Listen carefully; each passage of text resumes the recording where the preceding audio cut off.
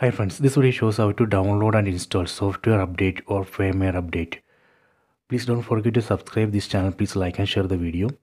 Go to settings. Select settings icon from top. Select device preferences. Select about.